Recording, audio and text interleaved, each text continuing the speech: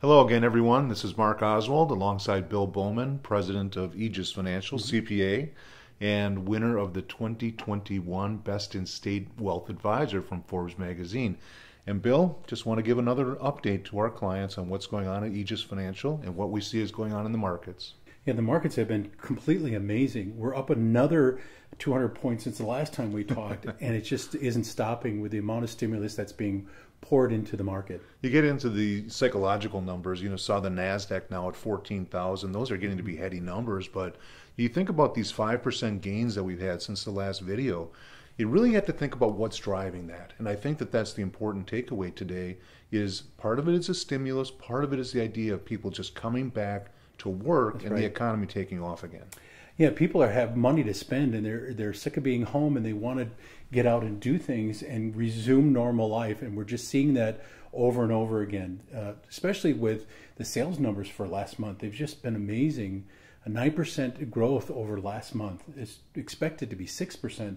Just a tremendous beat up on the sales side. I saw a number this week that really just blew me away, which was Jamie Dimon, who's the head of JP Morgan, said that there's as much as $2 trillion sitting in savings accounts at banks. You think about that money is ultimately going to come into the economy as people get back out and go to restaurants and start to travel again and things like that. And that's very supportive of the economy. Sure. So this isn't the end of the growth.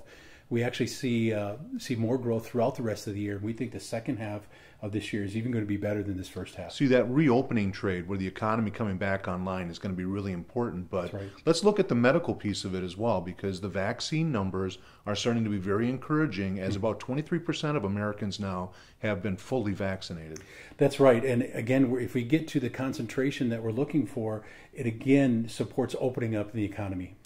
One other thing that we need to look at is the idea of inflation, right? I mean, the idea that maybe this thing starts to run a little too hot and the Fed might step in and do something that would curtail the advancement of the stock market. But we don't think that's going to happen this time around. Yeah, the Fed has said over and over again, if they stick to what they're telling us, that they're going to let the economy run hot and hold off on raising interest rates for some time. In fact, they're talking about well into 2022. So if that continues to occur, money is cheap, and that $2 trillion will be put back into the market. And that could be very good for stock companies. You think about retail sales and the consumer spending. About 70% of GDP in this country is people just going out and spending. So right. we'll keep an eye on that number for sure.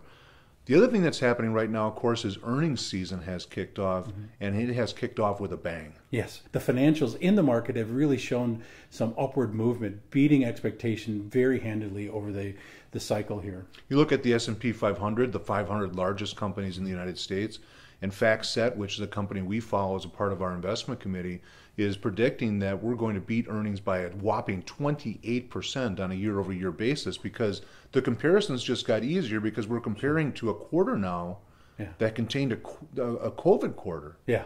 Yeah, with the economy being closed in the prior year, these numbers should continue to be in excess of what we would expect. So we want to be cautious. We're prudent investors taking care of our clients' money, but think about the contingency planning that we're doing with the investment committee and talk a little bit about what we're doing in the short term and then what our view is for the longer term. Sure. Our short term, we still are very conservative with money being used. But in the long term, we're looking for dips in the market as buying opportunities. We really think we have a couple good years ahead of us in the market, and we want to get money in as quickly as possible, but as prudent as possible at the same time. So you've got the S&P 500 now at 4,000, and there's a prediction, at least from some people, that by the end of the year you could be at 4,400 or 4,500. So there's still some room to go with this market. That's the base case. We could even see higher numbers than that based on what's occurring with additional stimulus being talked about now. So one of the things in our practice, of course, being tax efficient investors, is tax day came and went this week. The traditional tax day anyways, we've had an extension this year because of the COVID to May 17th. Are there still things that people can be doing right now to lessen the tax bite from last year? Well, definitely. We were just working with a client today to convert some of his IRA to the Roth, pay the tax this year because tax rates are going to go up next year. So there's definitely things we can do now before the end of the year. Great stuff. As always, we appreciate the time.